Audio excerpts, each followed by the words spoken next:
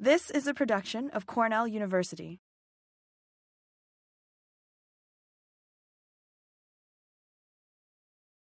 So my name is Giulia Friso. I teach several classes at Cornell, aiming to integrate many fields of science, including plant biochemistry, ethnobotany, traditional medicine, pharmacology, and drug discovery in the class curriculum, focusing on evidence-based approach to medicinal plant species. Here, I plotted in word clouds the student population enrolling in my courses at Cornell University and the course I teach online to demonstrate the large academic diversity of students in my classes, and also to demonstrate the strong interest from university students of all disciplines to learn about medicinal and pharmacological property of plant compounds. The majority of my students are pre-med, many from CALs like plant biology major, environmental and sustainability major, from human ecology, student interest in global health, but also students from the Dyson School of Business, biomedical and biological engineering. My students also include Cornell alumni, healthcare professional, nurse practitioner, and medical doctors. In the last 7 years, I developed and I'm currently teaching several classes covering the pharmaceutical property of plant compounds. There is an obviously a great appeal for this topic. My undergrads and master classes always reach full enrollment with long waiting lists. And the eCornell certificate I developed is one of the most popular certificate within CALS. Synchronous courses that I teach are Plant Bio 2100. This is also called Medical Ethnobotany. It's a course that explores the relationship between plants, people, and culture. According to the World Health Organization, 80% of the world population in developing countries depend on traditional and herbal medicine for the treatment of diseases. So in this sense, ethnobotany is really the science of survival. Particularly popular class, this one, because students can relate to their own personal experience with plant-based medicine and verify many popular claims through the scientific literature. Students get familiar with the past and current plant-based natural remedies used across the globe, exploring their efficacy and mode of action. When we study natural compounds, we observe that their medicinal values is often due to a synergistic action of multiple components, and does not really always fit our modern concept of drug discovery, which rely on the isolation and study of single compound drugs. The course emphasized the importance of preservation of indigenous knowledge, native culture and languages, and distinguish between bioprospecting and biopiracy, and discuss intellectual property with many examples.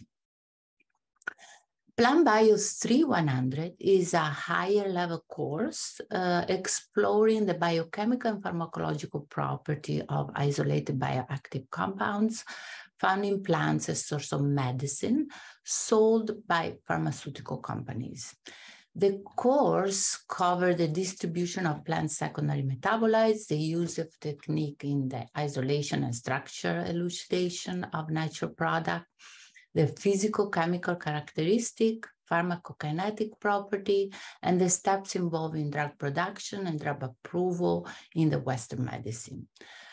It explores synthetic and semi-synthetic analogs studied for different reasons, including finding new patentable isolated compound pharmaceutical, scale-up production, guarantee a sustainable source, tweak natural product structure to decrease toxicity, and or to increase bioavailability.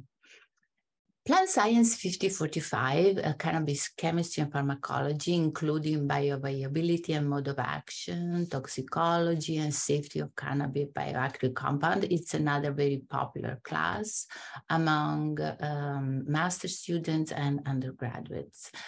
This course covers the function of the endocannabinoid system in the human body, the biosynthesis and distribution of plant terpenoids and cannabinoids, the technique used in the isolation and structural elucidation, the value of biological assay, and the step involved in drug production and approval. I also teach some classes to Cornell alumni that have been very, very popular with close to 100 participants and really long waiting list.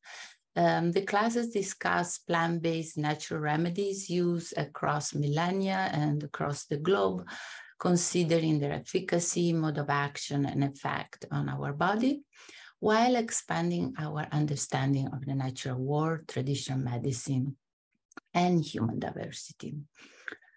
I also created various courses taught asynchronously, including an e-Cornell certificate formed by 6 courses on medicinal plants, open to students worldwide. E-Cornell certificate, this certificate examines the historical application of plant-based medicine, the compounds that are commonly found, the potential safety consideration, and how to critically evaluate labels and packaging of plant-based medicine.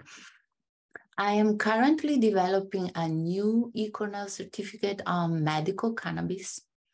This is a 5-course certificate which contextualizes the role of cannabis through history, medicine, and the legal system. Analyze the most popular extraction method and how these affect the chemical profiling of the plant and the medical cannabis product. It analyzed the different synergies between chemical compounds composition in the cannabis plants and understand the pharmacology of cannabis bioactive compounds, how medicinal cannabis products get to the market via the FDA approval. It also explores how medical and recreational cannabis differ and what type of products are currently available in medical dispensaries. I also have been a visiting professor at the Department of Pharmaceutical Science at the University of Padua in Italy, winner of a Shaping a World-Class University grant, and I taught plant as green factory for pharmaceutical, from medicinal botany to large-scale production. This was a class for pharmacology master student, which also reached full enrollment and was very well received. So my main goal as a teacher is really to share with my students the world of wonders and complexity of plant chemistry, exploring their potential for solution to health, dietary, and sustainable issue in a multidisciplinary approach, transferring this enthusiasm for the natural world. I discussed many different traditional medicine systems. Here you can see that many of the medical traditions that we consider to be part of the past actually really persist today worldwide as part of traditional medicine and indigenous culture, such as Ayurveda, Kampo, Jamu, shamanism, and curanderism practiced in Central South America, Native American traditional medicine in North America and Canada, and so on. And the point here is that natural medicine can be found in every region of the world today. Topics, these are some of the topics and structure of my courses, with which always emphasize case study with many examples. Over the past year, I implemented teaching programs of active learning to increase student retention and satisfaction and engage my students in outreach activities with community outside the university, including the Cayuga Nation and currently with Harlem Grow. In conclusion, these are some of the topics discussed in my courses. And finally, I would like to conclude with a few questions for a reflection. In 2010, Dr. Margaret Chan, Director General of the World Health Organization, advocates the two systems of traditional medicine and Western medicine need not to clash, quote. They can blend together in a beneficial harmony using the best feature of each system and compensating for certain weaknesses of each. Now, in some parts of the world, such as Japan and China, most medical doctors are trained in both herbal traditional medicine and Western medicine and apply them daily to their patients, depending on the severity and condition of the patient illnesses. Now, I would like you to reflect on this question. What is the role of natural products in modern medicine, in the modern medicine system?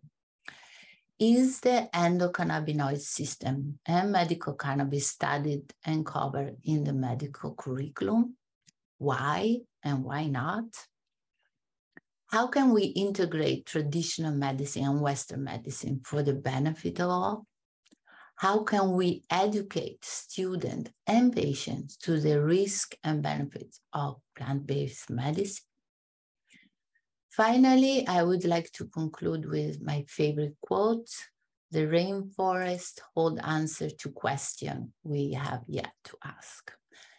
And this is because humans have been turning to nature for solution to health and healing for millennia.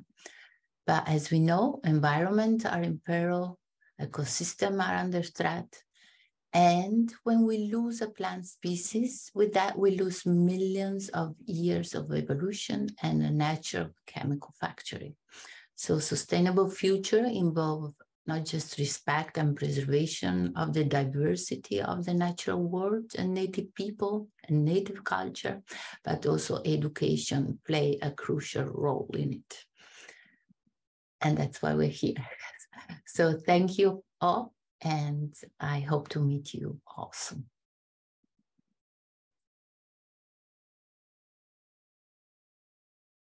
This has been a production of Cornell University, on the web at cornell.edu.